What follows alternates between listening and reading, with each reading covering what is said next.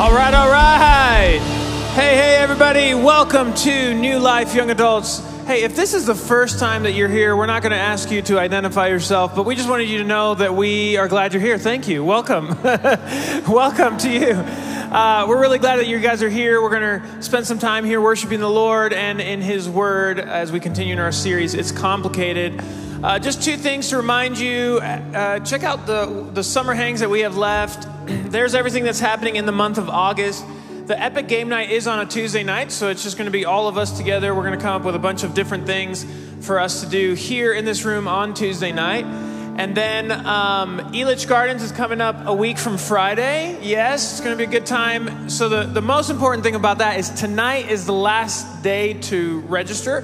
So if you wanted to go to Elitch Gardens, now is the time to register. Starting tomorrow, I'm going to take that whole list of everyone who signed up. I'll buy the group tickets, and then we'll have them here. We're going to meet at the church. We're going to carpool up to Elitch, and then we'll be back at the end of the day. That's August 13th. Also, reminder, Whirly Ball is free, and there's still spots for that as well. So please sign up if you wanted to do that. I'm going to sign up for that. Shelby, you signed up for it. It's going to be a good time. So we will do Whirly Ball. That's a Sunday night. And yeah, so that's all I have for today. Let's now focus our attention on the Lord as we worship Him.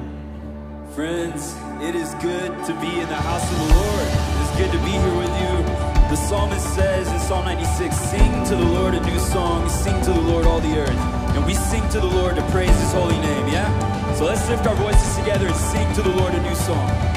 We sing from the rising of the sun.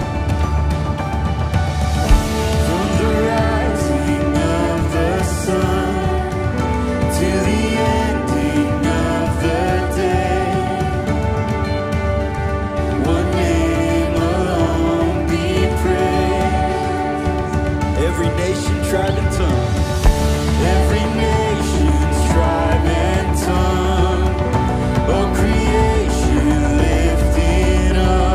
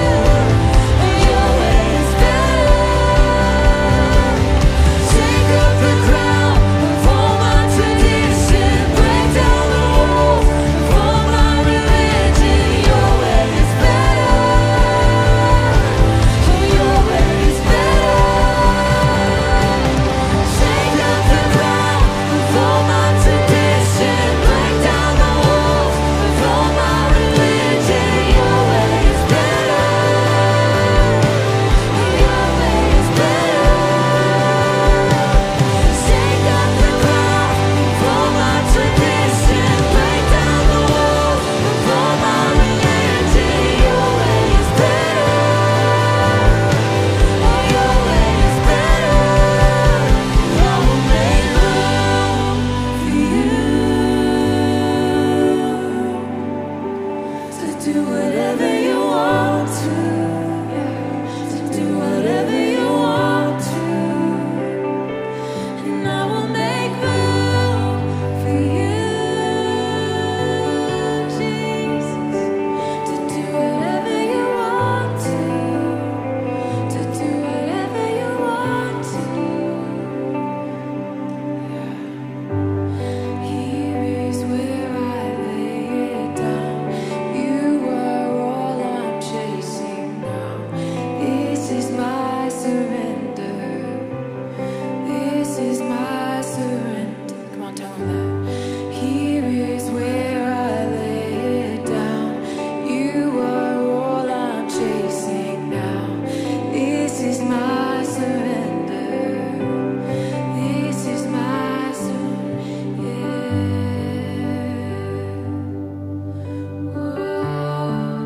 We give it all to you, God. Every part of who we are, right here in the middle of who you are, God. We give it all to you.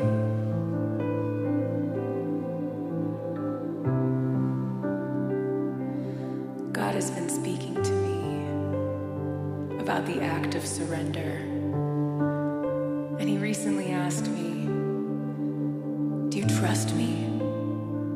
And my immediate response was, of course I do. Of course I do, Lord. And then he kept asking me. And out of his kindness, he was showing me spaces and dreams hidden way deep in my heart that I thought were totally surrendered to him. And they were not. I believe that when God asks us to surrender, he asks for every single part of who we are. And that includes our dreams, our desires, and our doubts.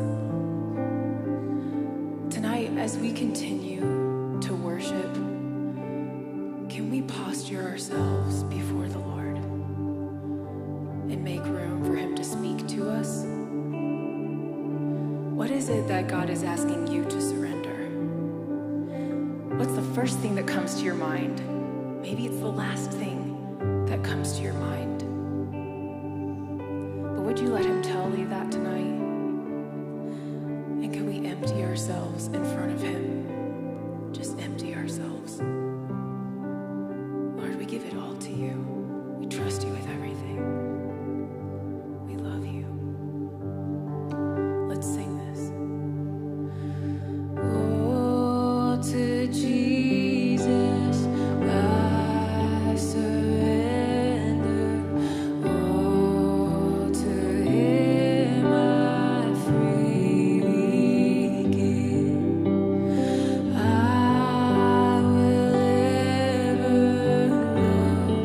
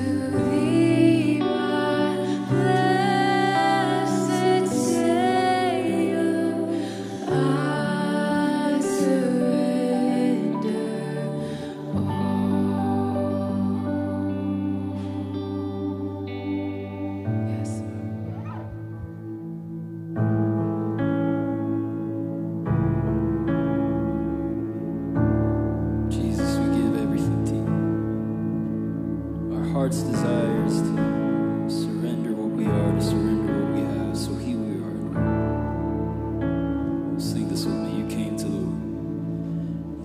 to the world you created, trading your crown for a cross. You willingly died, your innocent life paid the cost. Counting your status as nothing, the King of all kings came to serve, washing my feet, covering me with your love. Singing more of you. If more of you means less of me, take everything. Yes, all of you is all I need. Take everything.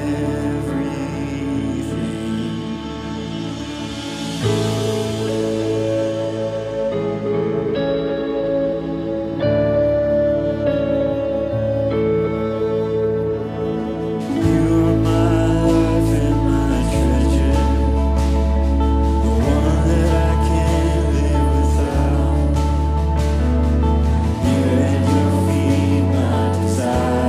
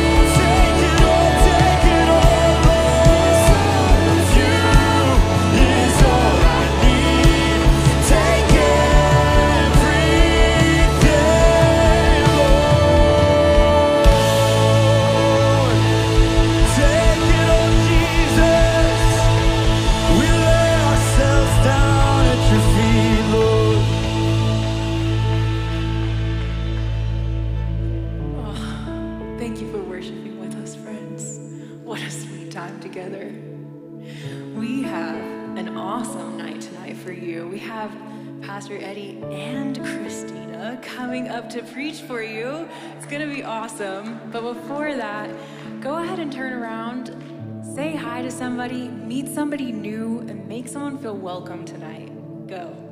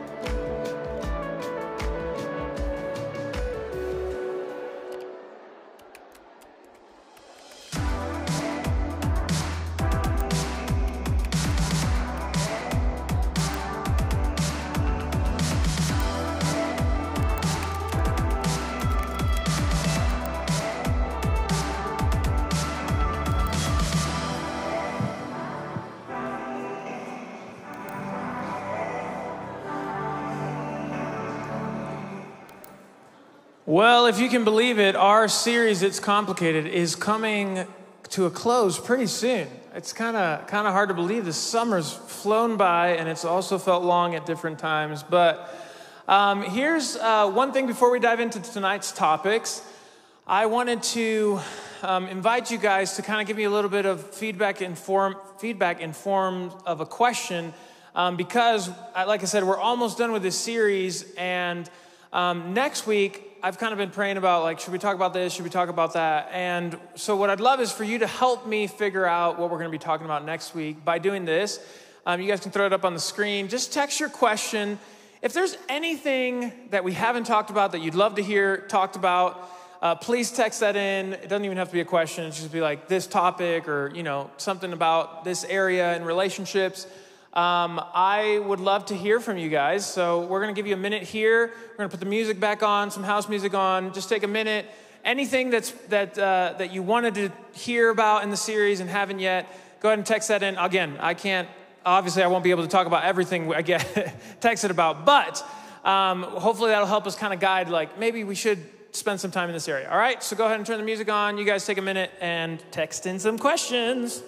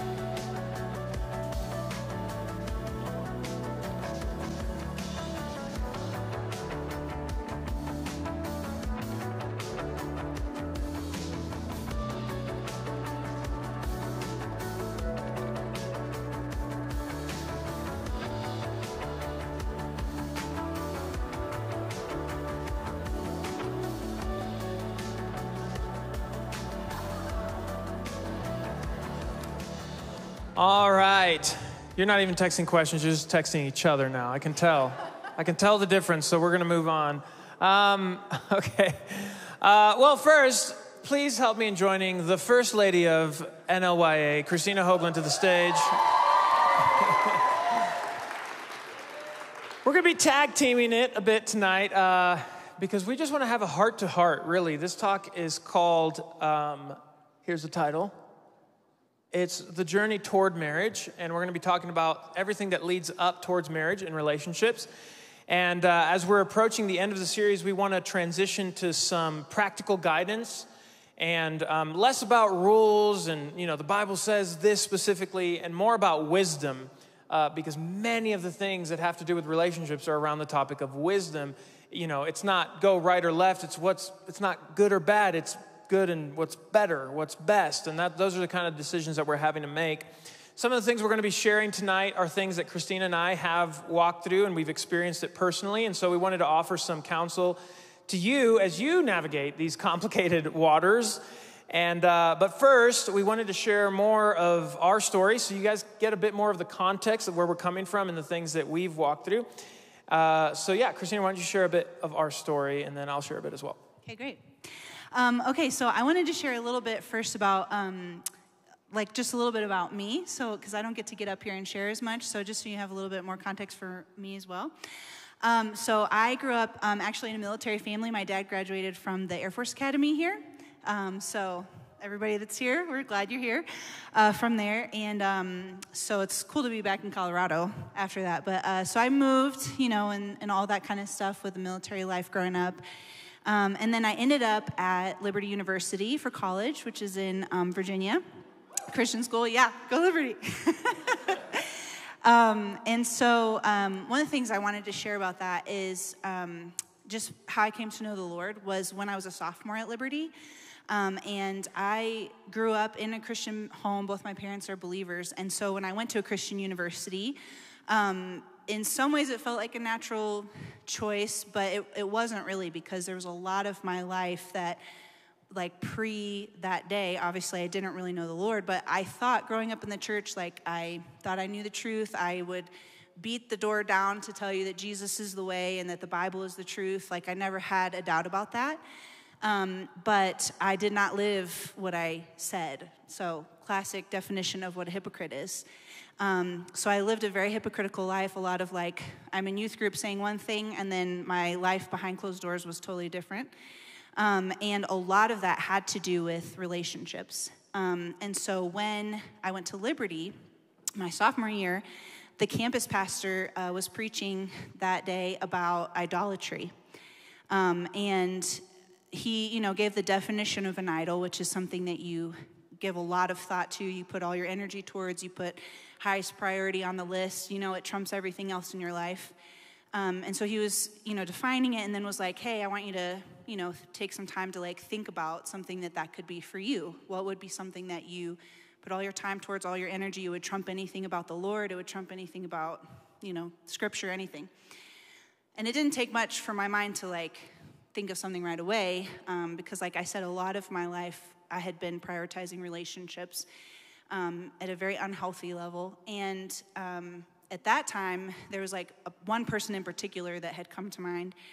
And then the pastor said, I want you to think about that thing and then ask yourself, is that thing as good to you as God is? Which is a great question to ask. And when I was, you know, putting those two things before my heart, before my mind, it was obvious very quickly that that guy didn't stand up. None of those things that I had made as idols stood up to how good the Lord is. And I really, in that moment, it was like so much exactly what Scripture talks about, where your eyes are opened, the scales on our eyes fall off. And in that moment, I saw so much the severity of my sin. I saw the severity of how I had lived. And I really felt the severity of like, man, I have claimed this faith. I have like preached this. I have said this to people. I have been that annoying person in public high school that's like, the Bible, the Bible, the Bible. And yet I'm not living that. And this is the point right here where the Lord brought me to the mat. And I just went down and just like cried at the altar of that arena. And just, I remember like a puddle of tears that I could like, man, I can like be there in this moment. And it was so real of just the Lord being like, that has to end now. I have to be everything. And the reason I share that with you is because relationships was a big part of my life before Christ, of being a hindrance and a lot of a struggle and all of those things. When I came to know the Lord, and by His grace, I was at a Christian university and surrounded by a lot of people that believe the same thing that I do. And, we were learning a lot about relationships and all that. And the Lord made it very clear, like, you need to just take some time. You need to not be in a relationship. You need to figure this out. And just like Scripture says, He was like, I want to take some things out that are like super unhealthy. I want to put some things in that are the things that are what I want for you. And when He did that, He talked a lot about, the Lord put a lot on my heart about friendship. And being in a Christian school, it was also like, what do you mean by that? Because right now, like, everybody wants to be your friend, like classic, like, let's be friends. And guys would be like, let's hang out, let's be friends. And then they would be super ambiguous. You never knew where you stood. You're like, are we dating? Are we not dating? We're just friends. This is totally bogus. So I was like, Lord, what does that even mean, But He really put heavy on my heart for a couple years when I wasn't dating. I want you to, when you get into a relationship, I want friendship to be a really big focus. And that was one of the greatest blessings when I met Eddie, was that when we dated for a year before we kissed, before we said, I love you, which was not what I would have picked if I had picked, to be the leader of the relationship. And the Lord knew that's exactly what I needed, though, because Eddie was very good at pursuing, which is very biblical. He was very good at making it very clear that he liked me, that we were dating, that, like, this is the definition of our relationship. But we spent a year just getting to know each other super, super well and developing true friendship, hanging out on dates or hanging out with other people or whatever. And I cannot tell you, 11 years later in our marriage, the benefit that still is today, because we're friends. Like, we love hanging out together. We love to be around each other. We can communicate super well. And it's not perfect. There's so many things that the Lord has also done in 11 years. But the friendship piece was just such a gift, and I'm so thankful the Lord did that. So I just tell you all of that kind of background so that you know where I came from. That's my dating history. That's, how I came to know the Lord, and then Eddie. And mine was a little bit different. I grew up in a family that decided that they weren't going to allow us to date anyone until we left the house. So until you were 18, no dating at all. And that was the rule, and I was one of the few who followed the rule, I would say. And so, I didn't date anyone. And then I went to college, and when I was 18, even though I could date someone, with everything that was changing in my life when I was 18, I decided I'm just not going to date anyone this year. I'll just put that on hold for now. And then when I came back from that summer break, I was like, maybe I'm going to date this girl. And then I decided not to that fall. And then one of my friends from high school had transferred to the college, to Liberty. And so I asked her out on a few dates. And then after the few dates, I was like, I don't think this is going anywhere. So I just told her that. I was like, I don't think this is going anywhere. So I don't think we need to go out on dates anymore. And she was fine. Everything was fine.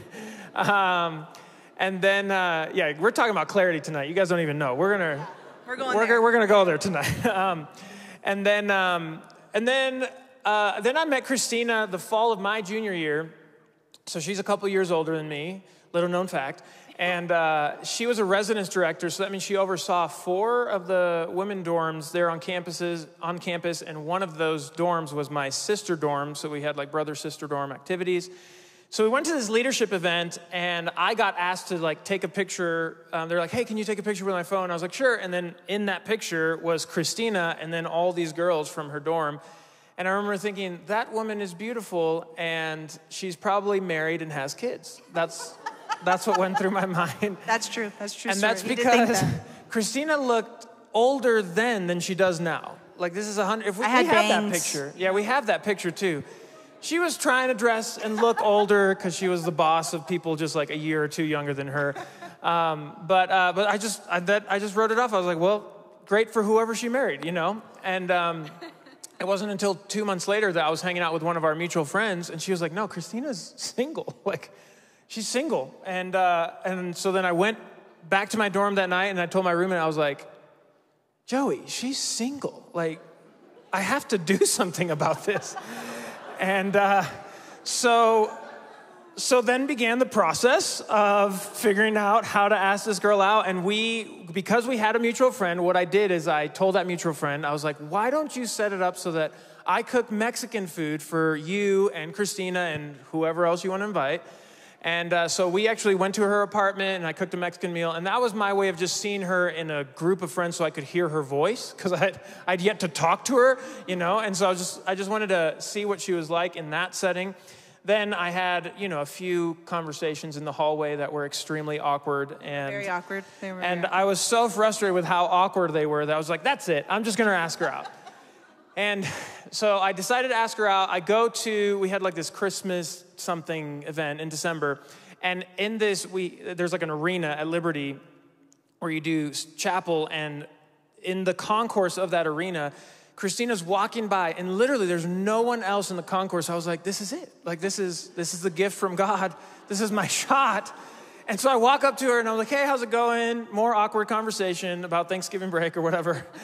And then I just choked, like 100%. I was just like, okay, see you later. Like, I couldn't do it.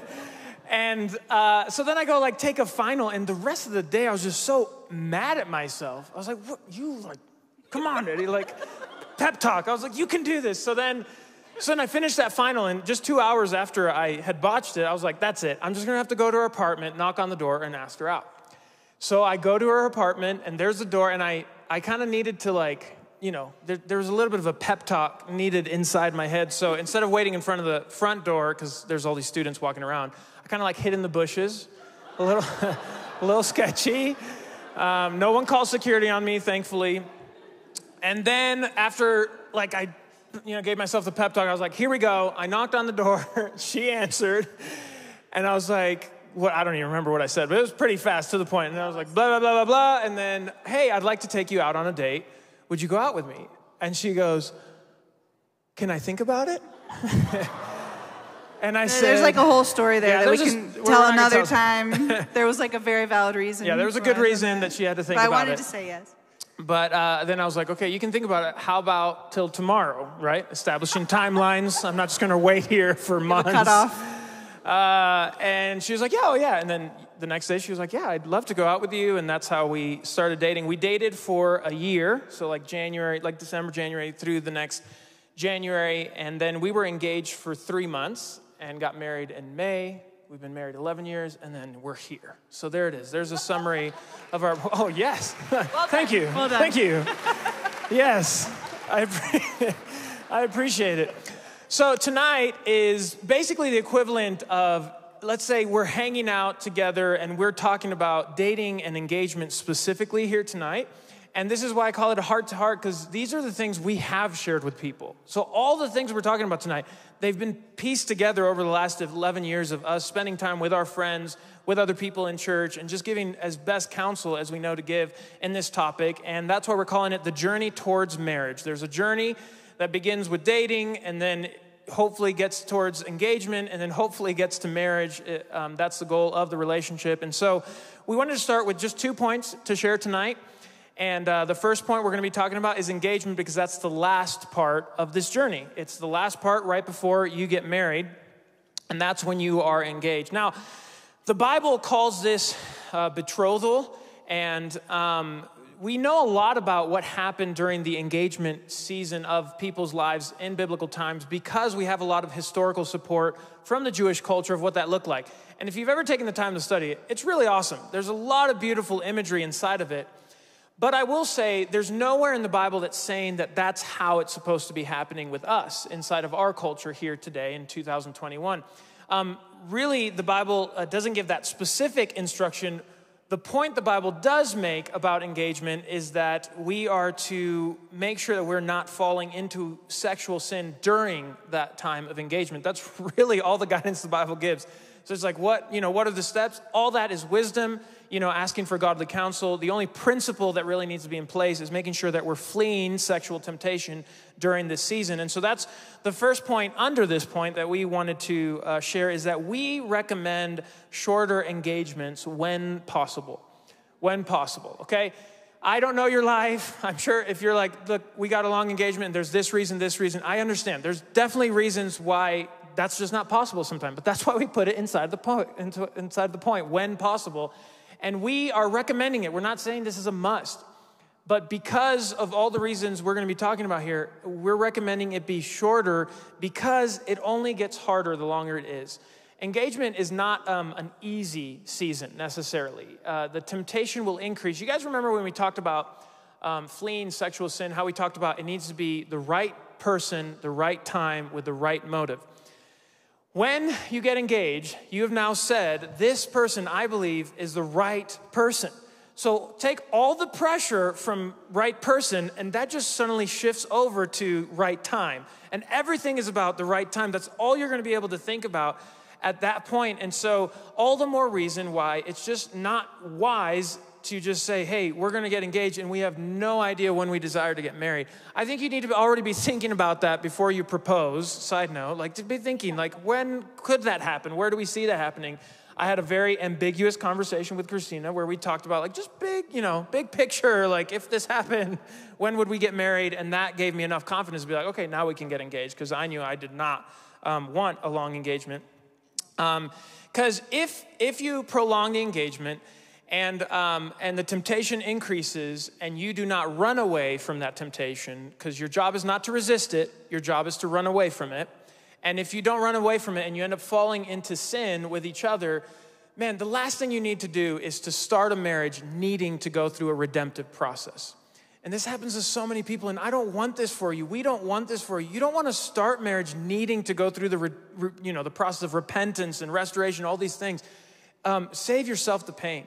And that's why we recommend short engagements to help you with that process. Song of Solomon is, we could have done a whole study on the book of Song of Solomon, but inside that book you see this relationship between Solomon and this woman who he marries, and there's a phrase that gets repeated 3 times in the book that's always stood out to me, and it starts in Song of Solomon chapter 2 verse 7, where this is the wife speaking, or wife-to-be at this point in the book. I adjure you, O daughters of Jerusalem, referring to her friends. Hey, everybody, listen up. This is what I want to say.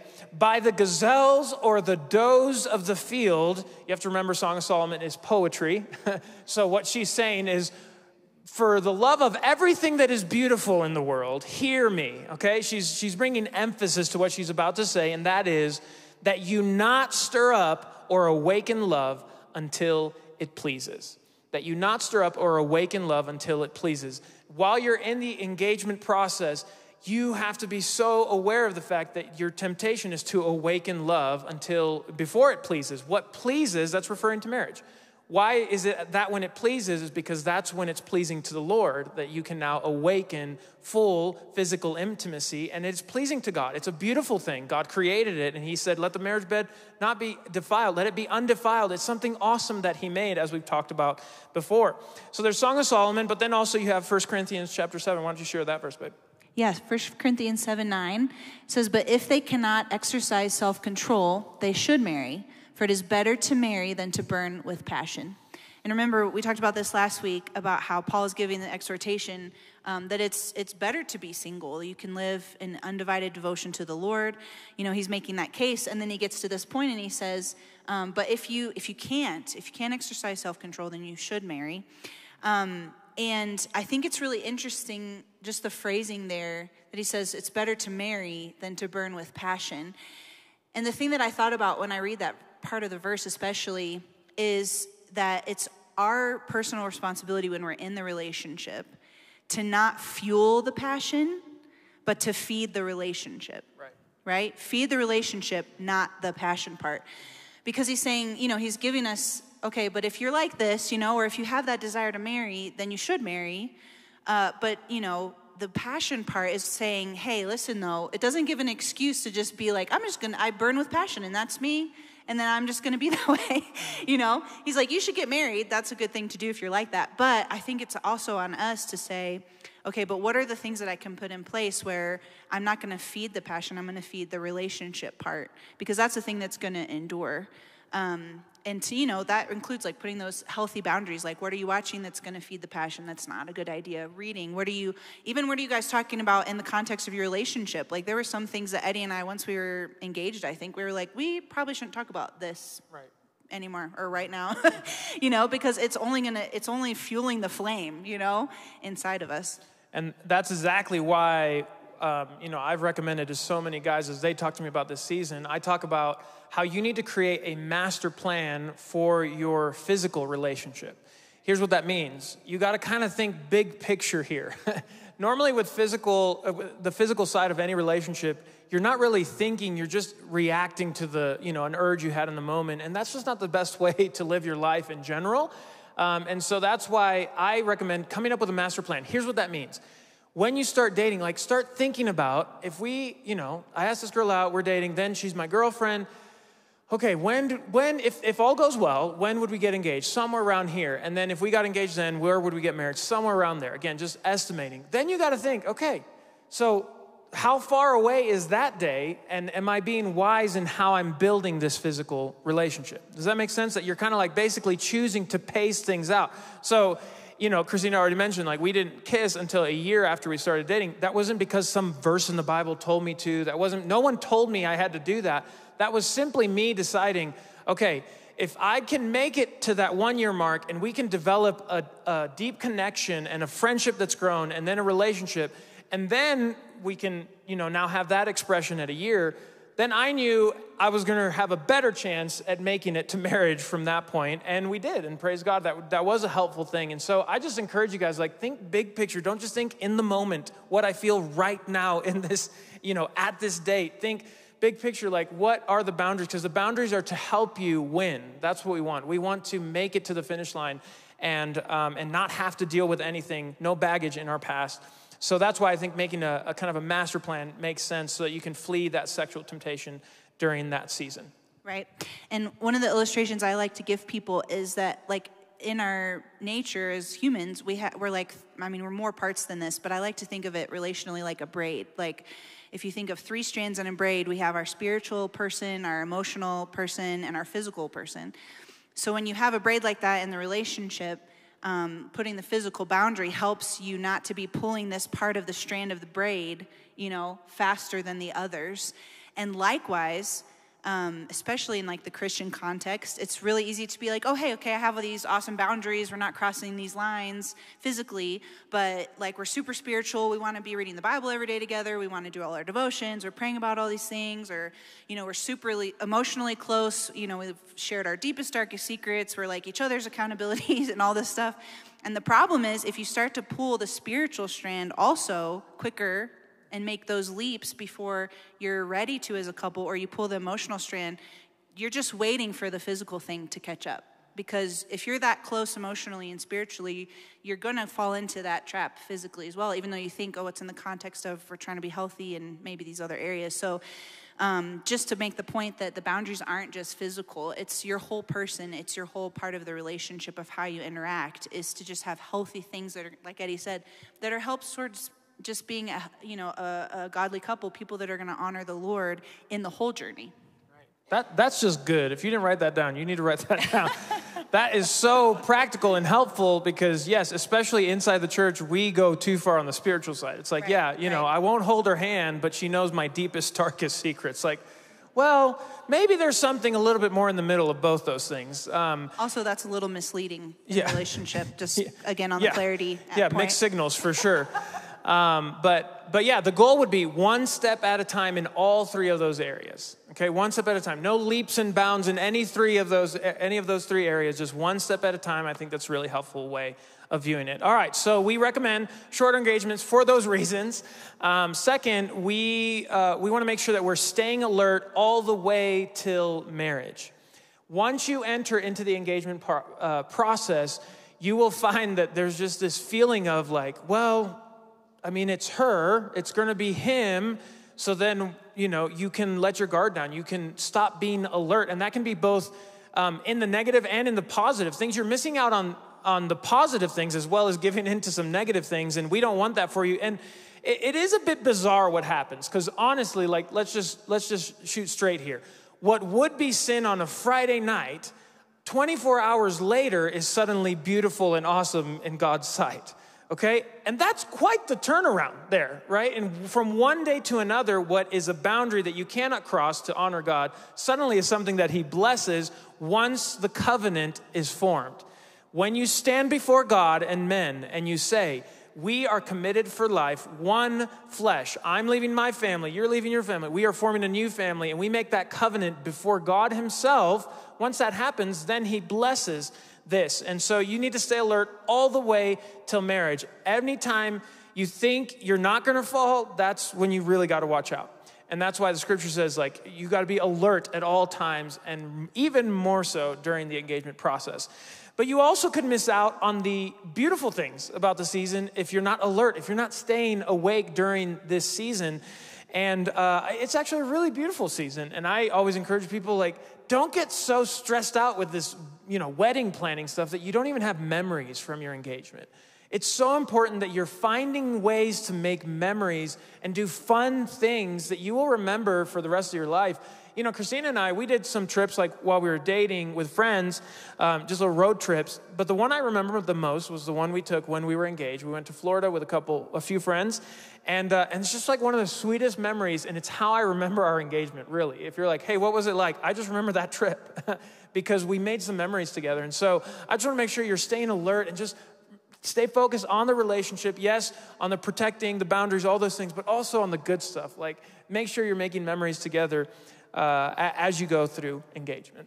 Right. One of the things Eddie mentioned, we were engaged for 3 months, so 91 days exactly. And so what I did was I bought one of those Moleskine journals, you know, and I titled it like 91 Days Till Marriage, because it was exactly what, like Eddie said, engagement is such a unique season because you're like way more committed than you ever were in dating, but you're not married yet and you're not in covenant yet.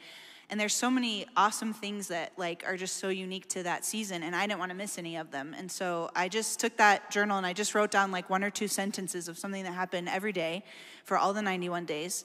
And then I gave it to Eddie the night before our wedding. And then like so he looked through it that night, but like we have it now to look back on and think, look at that season, you know? And praise God it was short, because that was awesome, you know?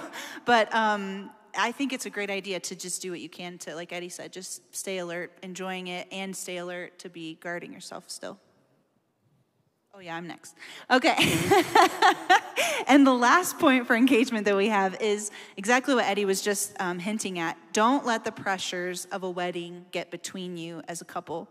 And I know that like we're talking to a majority of people that are not in this season, but we're trying to just share these things now so they're in the back of your mind, or if you are in the season, it's helpful. But this is a really important thing, because the main point is to get married.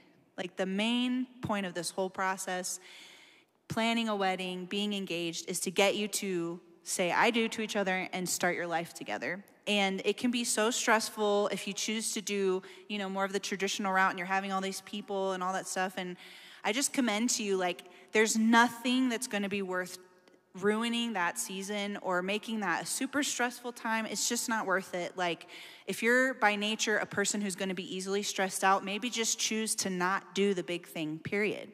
if you're a person that can handle it, but you are finding yourselves like in tension and fighting all the time about stuff, you got to change something. Because like when we were planning ours, we had, classic, like people were asking us, friends or family that like couldn't make the date we set. And they're like, can you change the date? And it's like, well, how many times do we change the date, to appease all the people? Like, we just want to get married.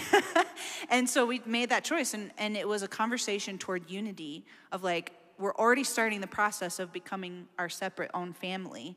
And sorry if you can't be there, but this is what we're going to do because we just want to get married. So just don't let those things get in the way of, enjoying the season. It's really great.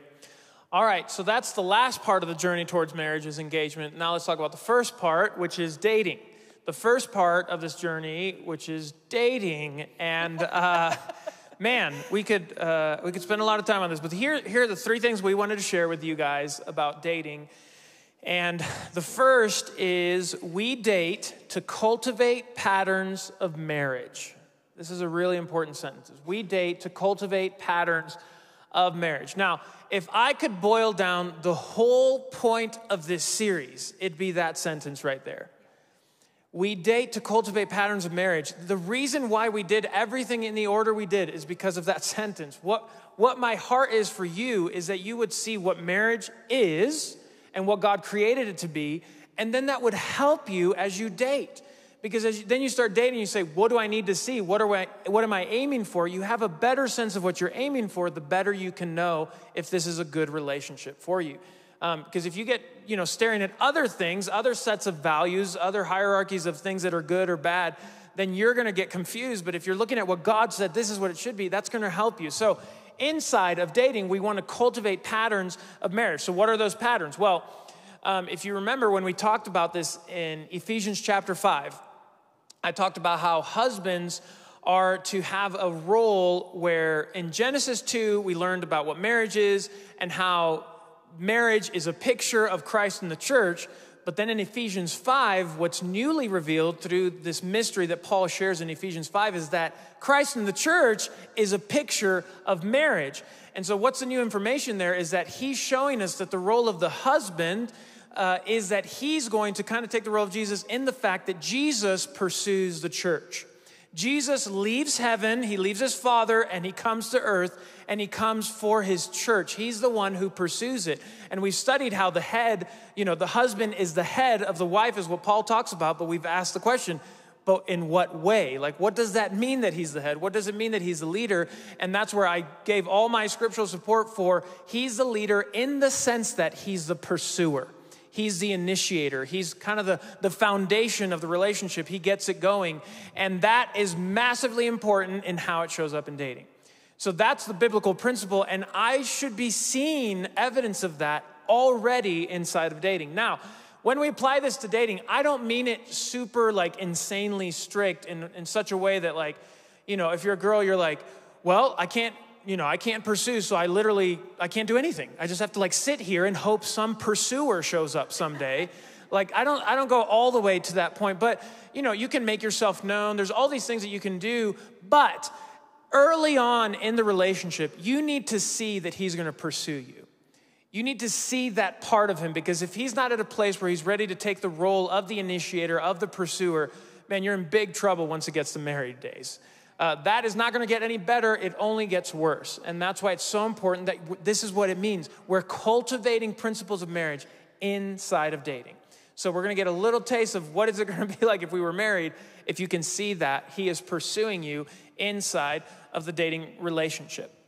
Yeah, and for the ladies, when we think about cultivating the patterns of marriage, I think that we have a really tricky position sometimes, because I've had this conversation with actually several of friends here in NLYA already about how there's a lot of waiting. Waiting is kind of a big theme. And that, I think that's true of believers in general, but it is especially for women. I think because of that is because we want to see the pursuing, towards us, and we have to wait on that before we're not going to jump in. And I think the tricky seat we have is if you lean in too much and are too forward, because it's hard to wait and it's hard to see and wait for the fruit of the pursuit and all of that, then sometimes we communicate things about ourselves we don't mean to because that's not really who we are, but we just really want this to happen and it's really hard to wait. But mainly if we're playing too hard to get or waiting too far back, and like Eddie said, just kind of like back here, and we don't show interest and we don't let the guy that we like or, the people that we're interested in know that that is the case, then we might lose that opportunity altogether because they're not going to know. And like Eddie shared with me, it's really tough. Like you talked about hiding in the bushes. Like it's hard to ask a girl out. It takes a lot of courage because no matter how confident you are that she's going to say yes, there's always the chance that she's going to say no. And that's really difficult. And so for us as women, the more that we can help it not be so much a shot in the dark and be like, okay, well, I think I'm kind of on the bullseye that if I were to ask her, she probably would say yes. Like that's a really beneficial thing. And I think that really, like that seat that we have is, it is waiting, but honestly, it's a great space when we think about cultivating patterns of marriage to cultivate discernment and to already have that building up in us as women to say, hey, how am I going to respond to that? Like maybe it is an opportunity for me to show my interest more, or maybe it's an opportunity for me to let him lead and let him pursue me so that I can see like where we're at in the relationship and I can kind of see the fruit of the man that he is. And like when Eddie and I were dating, one of the times that happened, well, before we were dating, like you said, we started dating in December, and it was like right before Christmas break. I knew that he was interested in me, but I was going home, so I was passing through the state where he was working at a church that particular weekend, and I was passing right by the exit where he was going to be, and I had this moment in the car. I'm like on the way home, driving back to, we were living in Mississippi at the time, and I was like, oh, like I don't know, I don't want to be that girl that like calls and is like super forward, but also like I know that he likes me, and I'm right here, like, and the Lord was like, can you just like be normal? Like just be normal about this. It's really not that big of a deal. Like he's a normal person, you're a normal person. Like just call him, So I called him, and I was like, hey, I'm literally like gonna be at the exit for where you are right now. I know it's kind of creepy, but I'm right here, like, if you want to get lunch, And he was like, yeah. And it was like one of our best, like our favorite memories. And he said that helped him so much because then he was like, oh yeah, like it's probably in the bag. Like, I think we're going today because I showed interest. So. Yeah, because I had been very clear, in the first date or two. Right. And then that was like where I was like, okay, yes, she is for sure interested in me. Yes. And it was at a Bojangles, for what it's worth, which is a very magical place. If you've never been to Bojangles, you should go there in the South. Oh, awesome. Okay, so we date to cultivate the patterns of marriage. Second, this is a big one. We date with clarity of intention. We date with clarity of intention. All right, I'm going to stand up for this one. Here we go. Stand up. Okay, this one's a big one for me. It is one of the most annoying things to me that like we have so many headaches when it comes to dating and relationships around this specific point because there's no clarity of intention. And there could be many reasons why this is happening, but I just think some people, they want to lower the risk so far down that like there's no chance I'll get hurt, and so you make it this ambiguous relationship. And the problem with that is that a relationship can't grow in ambiguous soil. So you have to give it clear chance of growth by being clear in your intention. So when we were at Liberty, there was this term, and I don't even know if the youth speak it in this way today, but they used to talk about like, oh, I'm not dating that girl, I'm talking with her. Is that still said today? Gah, gag. Oh, that's terrible. Lord, may it die. But it's like, when someone told me that, I was like, what does that mean? Like, you're talking to, like, we talk to a ton of people. What does that mean to you, And it was kind of this form of pre-dating something. I don't know. But it was just another way. Again, I think it was a way to lower the risks. There was just too much fear, not enough courage to be able to say, like, we're going to have clarity of intention. And so I am very against anything that's ambiguous because I believe that it's absolutely appropriate amount of risk to ask someone out on a date. And so if you're going to ask someone out, just please use that word date. Please. So don't say, hey, do you want to hang out? Don't say, hey, can I get your number just so we could connect later? Like, that is the most businessy way of asking someone out. Do not do that. Use the word date. It's not that hard. So you say, hi, I'd like to take you out on a date. Could we go out for dinner sometime? There it is. I just handed it to you. Now, here's the benefit of that. There's no way a girl can listen to that invitation and say, oh, I wonder what that's about. You know, like, it is clear at that point that his intention is to say, we're going to go out on dates and we're going to discover if more can come of this relationship. And so I think we see both things inside of the church where it's like way too much pressure to go out on a date. It's like once you go on a first date, it's like, whoa, now they're going to have beautiful children. Like, what? Way too intense, okay? Date number one should not feel like that. It's just asking someone on a date. But it also shouldn't be the opposite where it's just like, who knows? Maybe it is, maybe no. It should be very, very clear that it is a date, and that's why you're asking that person out on a date. Okay, so use the word date and clarity of intention all the way through the relationship. So the way I see it best is you ask someone out on a date, you go out on dates until you're ready to say, let's commit to this relationship, let's become boyfriend and girlfriend. And that's what I did with Christine. After a few dates, I was like, officially, I said, hey, do you want to be my girlfriend? And she was like, yes. And then we were like so excited, had a great time. And then the next day, we hung out and I was like, hey, by the way, let's talk about what it means to you that I'm your boyfriend and what it means to me that you're my girlfriend.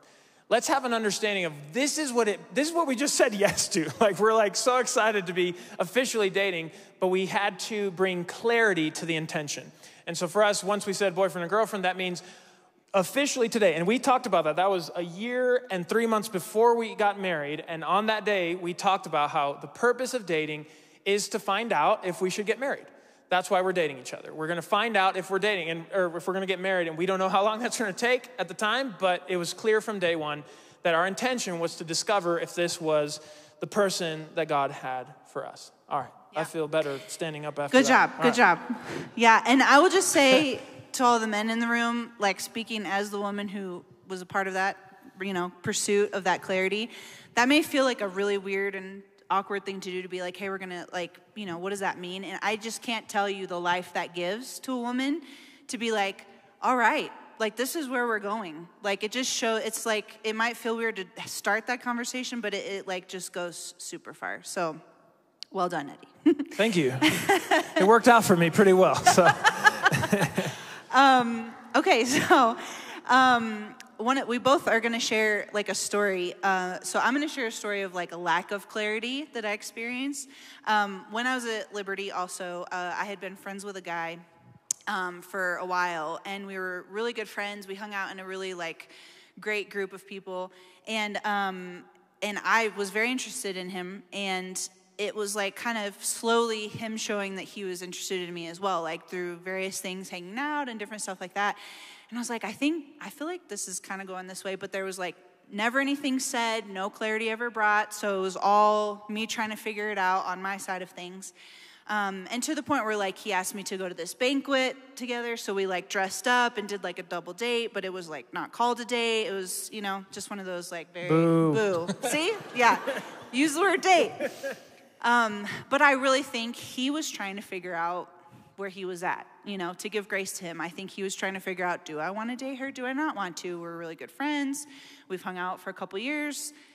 Do I want to or not? And he just like could not figure it out in the time of that school year. We like hung out all the time and all this stuff. And then we get to the summertime and we talked on the phone a couple times, and then it was just total dissolving of any communication, totally gone. And then the fall, we come back, kick off the year. We were all in the leadership at Liberty, and then like a few months in, he started dating this girl. And I thought, well, I think that's my answer because now he's dating somebody else. And it was just so frustrating because there was no clarity. It was always wondering, gosh, what does he really think about me? If he's spending this time, he's communicating something, but yet he's not being clear about how he feels about me. I don't really know where we stand, but I'm developing these feelings in the relationship, and that's only continuing to grow the more we hang out. And it was very confusing and very frustrating, and that is not the win at all. So the reason clarity is so helpful, as hard as it is because it helps give respect, give honor, give space to the other person to sort out their feelings in the meantime. Even if you're not sure, like this guy, like maybe he was just trying to figure out. I knew where I stood. We never had the conversation. But if you're trying to figure it out, you need to at least communicate that and bring some clarity, because it's not fair to the other person to be on that journey with you as you're just pulling them along and you guys are trying to figure it out, but nothing's ever been said. So clarity is really important. And I'll just say it this way, and it might come across a little harsh, but hear me, like, it's because I love you guys. You need to hear that if you're not ready for clarity, you're not ready for dating. Right. Those things go together. If you're like, oh, I don't know if I can handle that, that's totally fine. Just don't date right now. Like, you're not ready yet. If you can't handle clarifying a simple dating relationship, wait till you get into the more serious parts of a relationship where you have to bring clarity to much, much more complex things, okay? So it only gets harder. That's the great news. It only gets harder from here. But it's true. So if you're not ready for that clarity, you're definitely not ready to be dating. All right, last thing we wanted to share is that we date with mutual respect. It's a mutual respect. Now, this is something that almost should go without saying, but this is just Christian behavior, period. Let alone, of course, it has to apply within dating, but this is the way we should be treating one another, with mutual respect, and that shows up in the fact that if someone asks you out, and let's say you're not interested, the way you show that person respect is by saying, I'm not interested in that. That is the best way you can show someone respect, because I've seen it happen to people who I love, and it's like, one of my friends, he asked this girl out, and then she's like, I don't know, let me think about it. And then it's like week, and then he followed up, and I just had to look at him. I was like, bro, I don't think she's interested. I mean, it's been 2 months, and nothing's happened. I think she's trying to say no, but it was just so sad to see this in my friend that took everything in him to ask her out. And I just think a mutual respect in return to that would just be honest. If you're not interested in going on a date, guess what you get to say? No, I don't want to go on that date. And that's okay. And that's what mutual respect shows up like inside of dating. And you each have to communicate in the relationship. Let's say you are dating. The mutual respect shows up in not one of you having to own everything. You both are expressing what you're experiencing, how you feel about things, and bringing up topics that are necessary. That's where it becomes mutual inside of the respect. And I mentioned that friend from high school who I took out on a few dates, and then I dated Christina, but there was this one girl that I took out on one date in between both those situations. And I actually don't remember when I asked her out, but I said, can we go out on a date? I'll take you to Olive Garden, because it was very fancy, very fancy. So we went to Olive Garden, and it went perfectly fine. I got to know her, she got to know me, and then at the end of the date, I said, I had a great time. Would you like to go out on a second date? And she said, yes, I would. I had a great time too. And then what happened next is that she ghosted me. And I got to explain to Pastor Brad what that means still, but so she literally just disappeared from my life. And the problem with that is that she had already agreed to a second date. So like literally the next day, she's avoiding me. I never talked to her the next day. And then I texted her the third day. I was like, hey, I just wanted to follow up. Would love to take you out on the second date. And silence, just crickets, like nothing. And I was like, no, I don't think I'm going to allow this to happen. And this is because again, I believe in this mutual respect inside of relationships. So what I did is I ended up seeing her a week after she had agreed to a second date. And I saw her, and then I just walked straight up to her, and I was like, look, listen, everything's okay.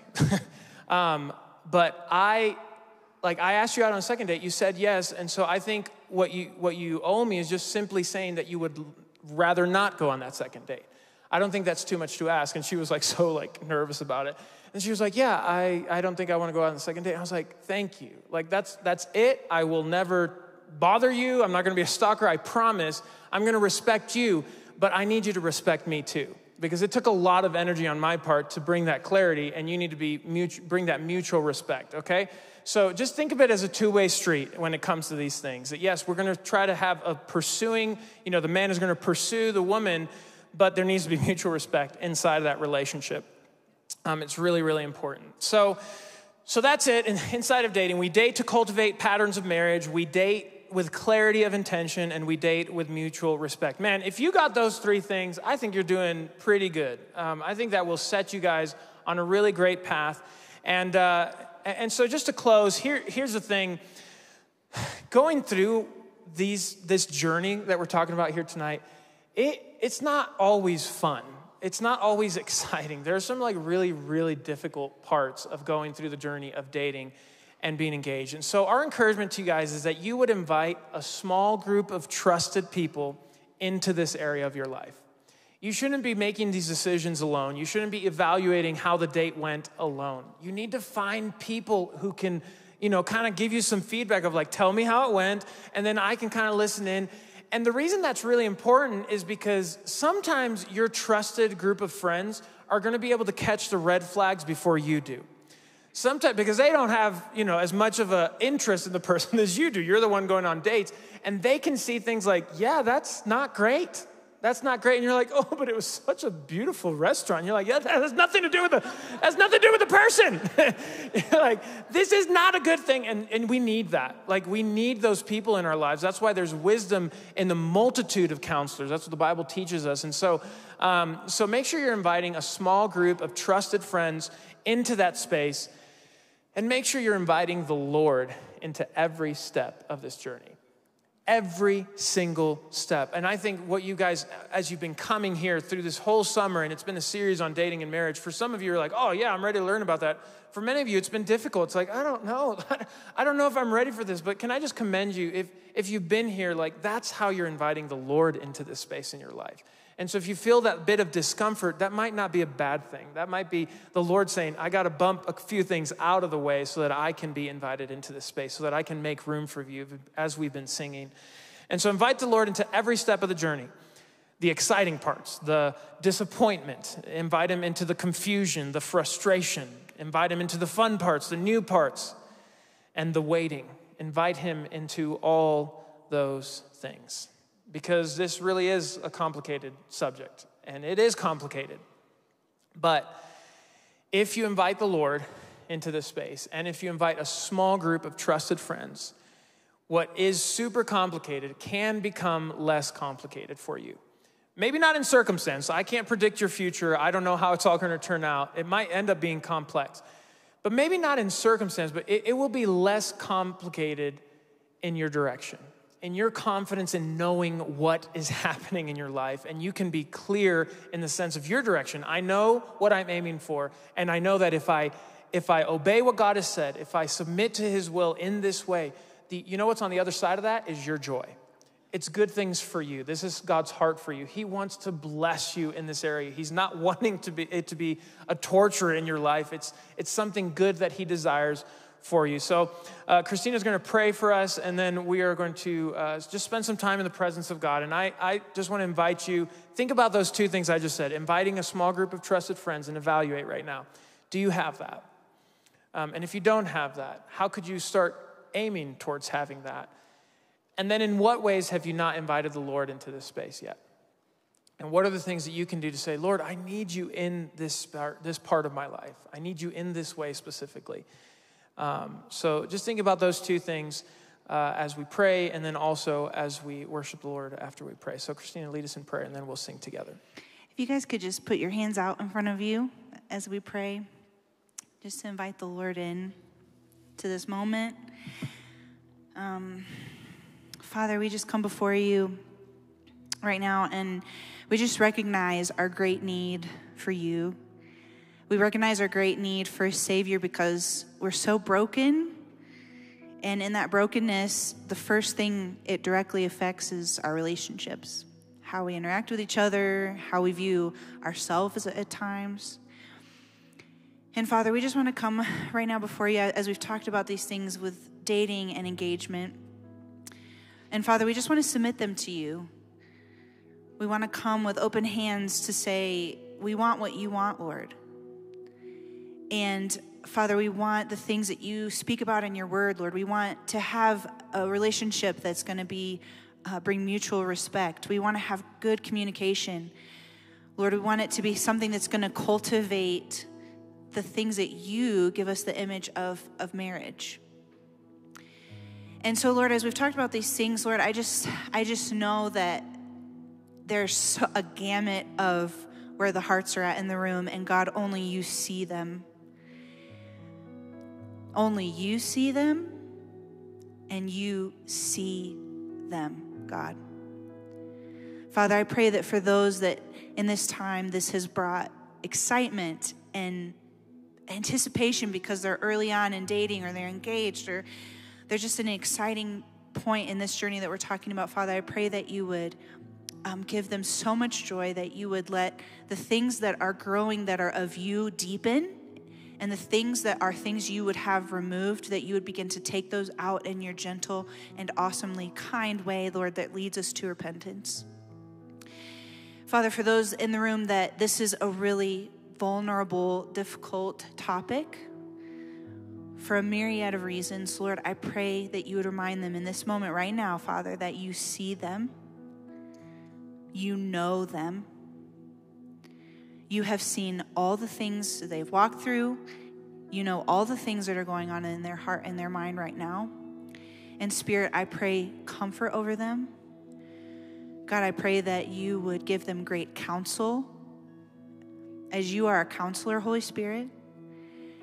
And God, I just pray Isaiah 42:16 over them, God, that the darkness before them you would change it to light, and the rough places that are before them you would make level ground, because these are the things you do, and you do not forsake them.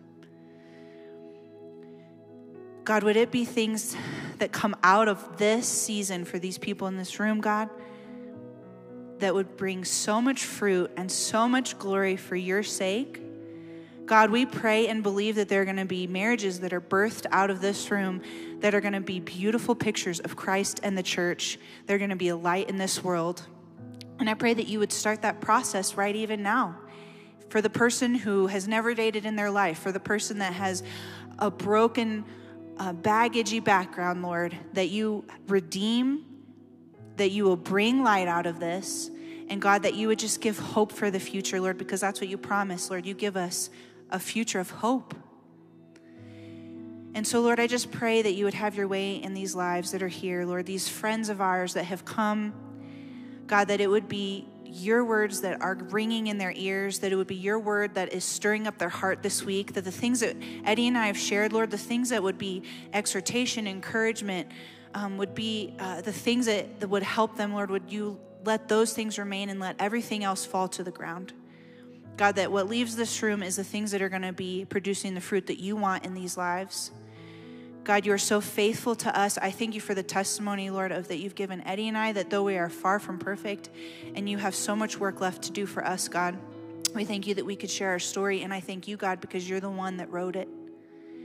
And you're writing all the stories in this room. And God, I pray, Lord, that you would just continue to write them with your awesome penmanship, and that all of the hearts in this room would know the author more intimately today and this week and this year than they've ever known in their life. That they would know you with so much love and truth, and that you would give them the capacity to understand how much you love them and what you have for them in this life. God, for your glory. Thank you for this time that we've spent in this place. We come to you in worship, for you are worthy, Lord. We pray that you would stir our hearts right now to continue to worship you, as we know that you are over all things. You are in all things, Lord, and we could bring all things under submission to you for your glory. In Jesus' name, amen.